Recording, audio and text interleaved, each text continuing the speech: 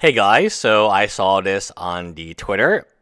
It's actually quite interesting on Twitter what they actually say. Tolarian and the Mana Source, they're much more open and they have a bigger personality. I do wish the personality would show on their current videos, on their current YouTube videos, but I can understand why you would hide certain political beliefs and or ideology beliefs, which they both have plenty of. Anyway, he received this comment, and I thought it would be interesting to read the comment out loud. Now, I receive these comments every single day, multiple times a day. Tolarian says that he receives about a dozen comments like this every day, which makes sense because he's much bigger. So I guess it's not isolated to just the drama channels, it's Magic the Gathering in general. So let's read the comment to you. This guy almost defines deuce. Look at him. You never want to drink a beer with him. He has no idea the inner workings of Wizards of the Coast. But he talks like he does. I bet you he does not play MTGO, and I would highly recommend no one play that because your economy is going to go down to zero. That's kind of an add-on that I threw in for you guys. And plus, he's just siding with the masses that never got into MTGO and are captivated by Arena. No shit. Like, my guys, you're an idiot. Not Tolarian, the dude. And Tolarian actually deleted his name. That's good. I don't do that. Go ahead and make a video about the cost of Arena versus cost of MTGO. The numbers don't add up. Arena is insanely expensive, while MTGO is pretty fair. Also, F you. You are a punk with long hair and a small brain. You will lose your sponsors. It will be revealed that you touch kids. This is pretty ridiculous. All that and more. You are a blank, blank, blank. I'm not going to repeat this word. You can maximize it if you want to read. Who speaks on things he knows little about. Oh, well, I was just siding with the crowd, acting as a voice of the MTG generation. F you. You aren't the voice of shit. Paper Magic is dying and soon will be phased out. Is this guy saying MTGO is the future of Magic? And MTGO will one day, yep, that's exactly what he said. I didn't even read the last line, I just knew. Be the only way to play Magic. Arena is baby software for little babies who like to overpay for MTG. Go play X-Maids if you can't keep up financially with cardboard concepts, with this bullshit. Which is a smart thing to do anyways.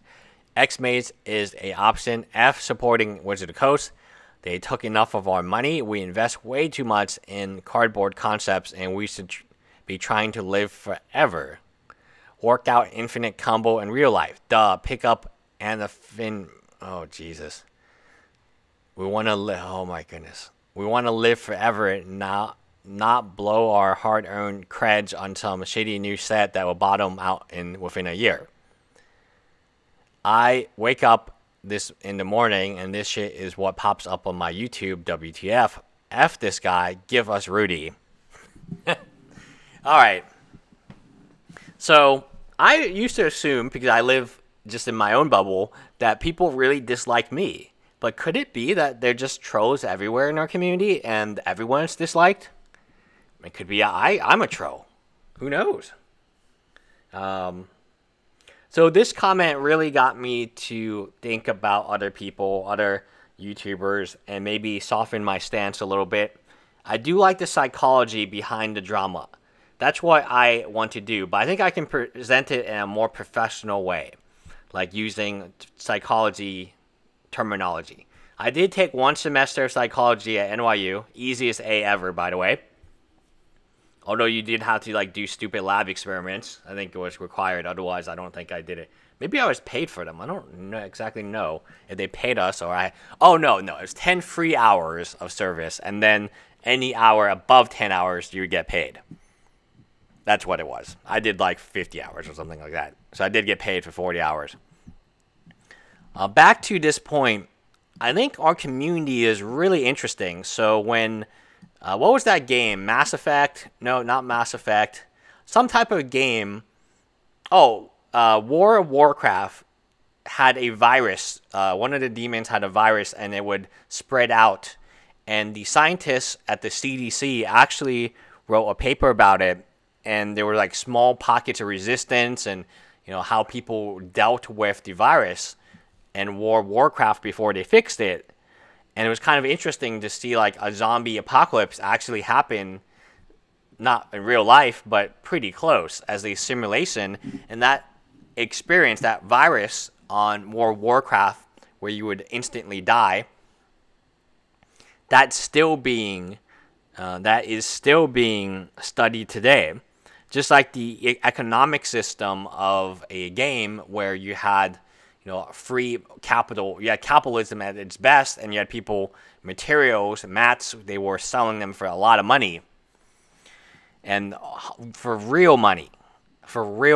I think it was Elo, or no, I don't forget what that game was. Evo, that was the game. Evo was a great experiment for people interested in economics and how certain things would affect the economics of that community. And it was that paper is still studied today, just like the Warcraft virus is still studied in terms of how humans deal with viruses. In short, they're going to try to infect as many people as possible before they die. And then the survivors would live in little groups. So the Magic community, I think, is a very interesting community because it is small. It is very, well, I don't want to say inclusive because it's not actually inclusive, but it tries to pretend to be something it is not. Like, it's supposedly going to help social change, one Magic artwork at a time. It's fascinating, though. Like, when you have different characters like Tolarian and Rudy and the Mana Source and formerly Unsleeved Media, who's gone now, and you have different characters and they have different goals, right? So the Mana Source, he doesn't own a store, he cannot have a job, his entire goal is Magic the Gathering donations. Tolarian is about his brand image, and I think he's like he's older than the Mana Source, he has a child, he is married. And he used to live in a very expensive part of California. So I think he's more advanced in terms of his branding and his analogies. From a branding standpoint, it is fascinating to see the difference between the Manosaurus and Tolarian Community College. You don't see any pictures of Tolarian in the hospital gown because that's not on brand, right? So it's interesting to see the divergence of those two when they were identical at one point in time. One of them decided to be the professor, and he has his hair, he has his community professor experience, and that's his brand. The other one has decided to go with pity me, give me money, give me money. Also, interestingly, is Rudy.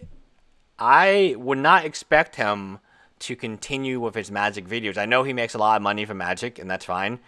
I assume that he made more money from his restaurant business. That is definitely... I tutored the youngest son of Tillman Fertitta, the owner of the Houston Rockets. And I used to be at his home all the time to tutor him for his high school exams. And he pretty much kind of resembles Rudy a little bit. Both in the restaurant business, both started with one restaurant. It's a very profitable business if you know what you're doing, but you have to be hyper-focused. And Tillman's worth $5 billion plus right now. So that's kind of like a Rudy. And I'm really glad that we do have a Rudy because he changed how MTG Finance would be considered. It used to be that you could make stuff up and say that you have 2,000 moats and you could appear on podcasts. You could have Facebook, Skype chats and post YouTube videos. And all I want to see is your 2,000 moats. I don't care what. Show me your 2,000 moats. But they would never show it to you because I don't think they had it. Rudy changed the game by saying you have to show it. I own a store. I have infinite Magic blister packs from Walmart. From here on out, I think Friday, Saturday, and Sunday, I just have so many packs, and I have videos for the end of the year. From here until the very end of the year. Same with Pokemon. I open tons of it because I own a store and I don't feel like selling my inventory, so why not just open it? You might think, oh, that's very foolish, but I mean, if you have the money, why not? Why not enjoy yourself? So it's been more about the same with open boosters. He opened some really great stuff, and because he has money, he changed the whole game. It's no longer enough to tell you about it. You have to show it. You absolutely have to show it now, and I prefer that much better than it was 5 years ago, where everyone and their grandmother were saying they bought 1,000 of this card that went up in price, and then they would get on your podcast and then tell you about how awesome they were, and then there's no receipts, there's no TCG player receipts, there's no emails, and then suddenly they're behind a paywall and telling you what to buy. He changed the game.